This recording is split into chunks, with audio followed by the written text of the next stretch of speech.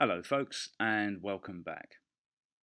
In this tutorial we're going to be using the paint tools in Adobe After Effects to turn an image like this, which has got a fairly grey washed out palette, into an image that looks like this, a nice beautiful sunset. Now one of the problems the low budget or micro budget filmmaker has working in Britain is that often we don't have the privilege of some of the light you might get in some other countries. A lot of the time also, if it's students who are making films in particular, a lot of the shooting is often done during the October to sort of March, April months. And it may be the case that when you actually go out and shoot, a lot of your light may end up looking like this. Now the composition looks fine, it's actually got a decent sense of perspective, it's a pretty well balanced, graphically pleasing shot, but the colours don't look that great. So we're going to use the paint tools in After Effects to give us something that looks a bit more romantic and a little bit more stylized, and we're going to go for a nice sunset and an autumnal glow.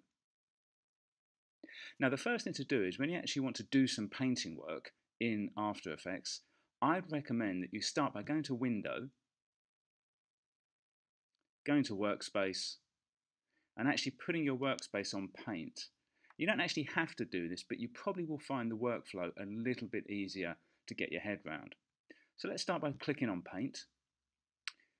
And I've got the paint tool selected here actually at the moment, or the brush tool rather. I'm just going to deselect that, and I'm just going to push some of my windows back into a more navigable space.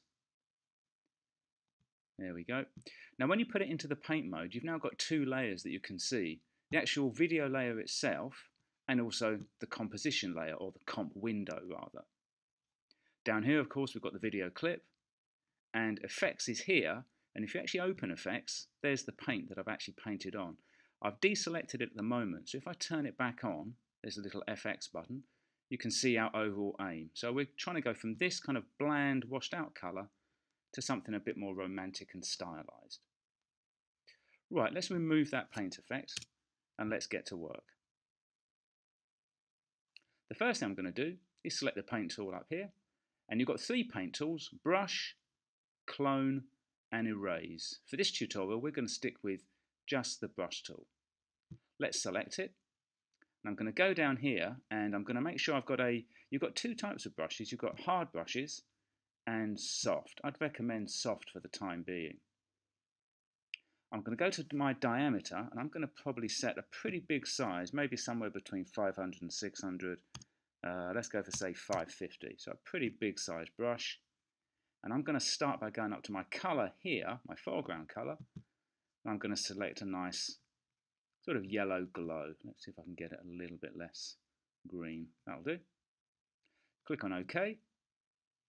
And then up here, actually I might make that a little larger. Let's make that maybe just over 600. I'm going to do one click and just sweep across the image like so.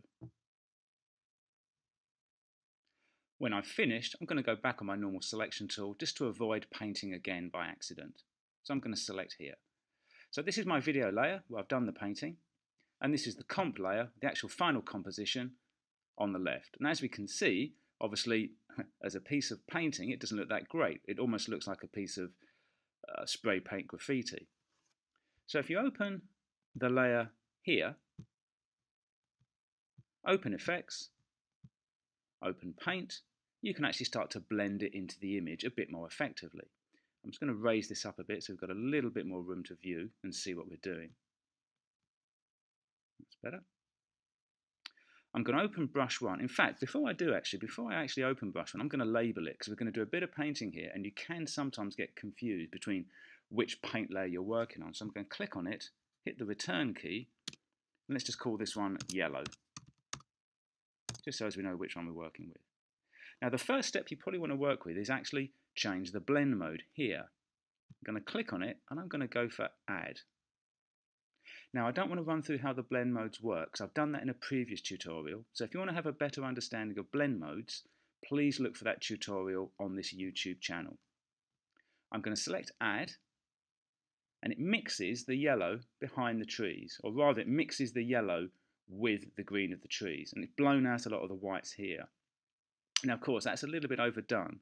So I'm going to open the settings here, open stroke options. I'm going to scroll down and I'm going to adjust the opacity and the flow. Let's take those down a bit, just so it's a little bit more naturalistic. We want a bit more of the green coming back through the trees. Let's maybe put it down to about, say that'll do. Again, I'll let you adjust it according to taste. I've left mine to about, in fact, I'll just do a nice neat 50-50 on both. We've got a nice yellow glow coming through the trees there. Now don't forget, all of these settings here, like the blend mode, and of course the flow and opacity, if you want to, look up here, you can set those before you paint. So you can see you've got opacity here, you've got flow here, and you've got the blend modes here.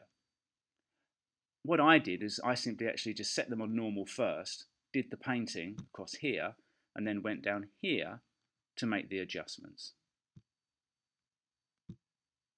Right, let's add a little bit of red to this background now. We've got a nice little bit of yellow, which is sort of the sun going down, but we want a nice red hue to give it a bit of a lift. Now be careful, if you are doing painting, make sure that you don't have the last paintbrush selected, which I have now. Make sure you've got it deselected, because the danger is you can end up painting over what you've already done. So make sure you've deselected your last paintbrush. In my case, this was yellow. Deselect, like so. Click back on paint up here.